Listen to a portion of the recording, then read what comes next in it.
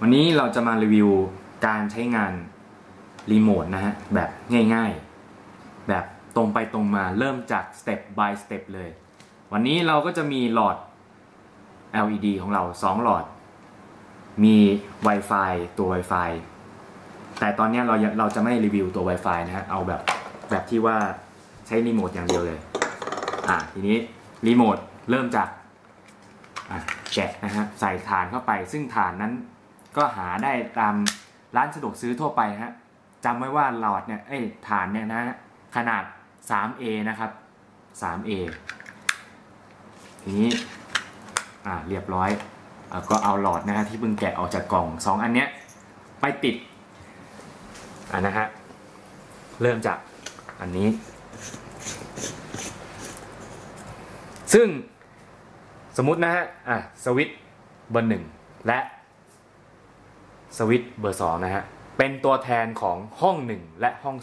2นะฮะฟังดีๆนะครับห้องที่1และห้องที่2หรือโซนที่1หรือโซนที่2ครับผม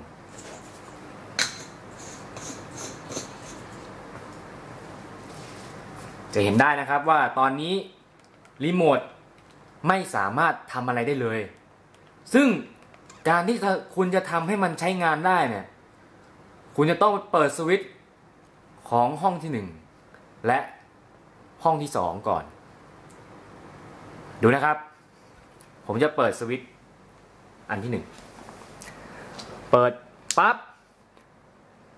ถ้าคุณไม่กดภายใน3วินะครับดูนะฮะไม่กดภายใน3วินะครับทำอะไรไม่ได้นะฮะเหมือนเดิมอะจะทำอะไรไม่ได้เพราะฉะนั้นต้องกดภายใน3วิเท่านั้นนะครับสมมุติคุณจะเซตติ้งซิงโครไนซ์มันนะฮะ3วินะฮะปิดนะครับปิดปุ๊บ1 2 3กดเลยฮะ1 2 3ทีนี้เห็นไหมครับมันจะกระพริบทั้งหมด3ครั้งเพียงเท่านี้คุณก็สามารถใช้มันได้แล้วครับไม่ยากใช่ไหมฮะทีนี้ดูอันที่2นะฮะเช่นเดียวกันครับระบบเดียวกันซิสเต็มเดียวกันนะฮะเปิดครับให้ดูอีกทีนะฮะถ้า3วิไม่กดนะครับผมปล่อยมันไปนะฮะเห็นไหมฮะไม่ติดแต่อันที่1ยังติดอยู่เห็นไหมฮะทำไงฮะเช่นเดียวกัน3วิครับปิดเปิดครับ1 2 3กดเลยโอ้โหเรียบร้อยเห็นไหมฮะวาร์ป3ครั้งดูนะครับติดแล้วเห็นไหมครับไม่ยากครับผมจะเปิดทั้งหมดเห็นไหมฮะติดแล้วโอเคครับแบบเบสิก